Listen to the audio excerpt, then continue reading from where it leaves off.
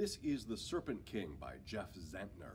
Dill has a lot of experience handling snakes, both the poisonous, venomous kind, the reptiles, as well as the human variety. At school, Dill has to fight off bullies who mock Dill's father for his extreme religious beliefs, his public fall from grace. At home, Dill is dealing with his mom as well as the ghost of his father, who is now living in a penitentiary and still wants Dill to be able to handle venomous snakes to prove his worth.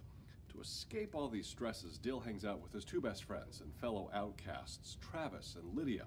Dill has a secret crush on Lydia, but is too scared to share his feelings, and he's certain that her ambitions will take her very far away from the rural poverty in Tennessee that they experience.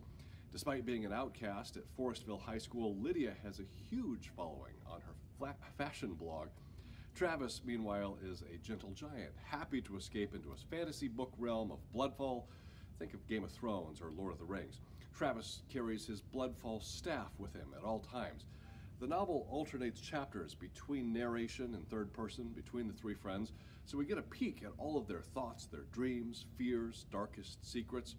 This is a work of realistic fiction to which a lot of you will connect. It's The Serpent King by Jeff Zentner.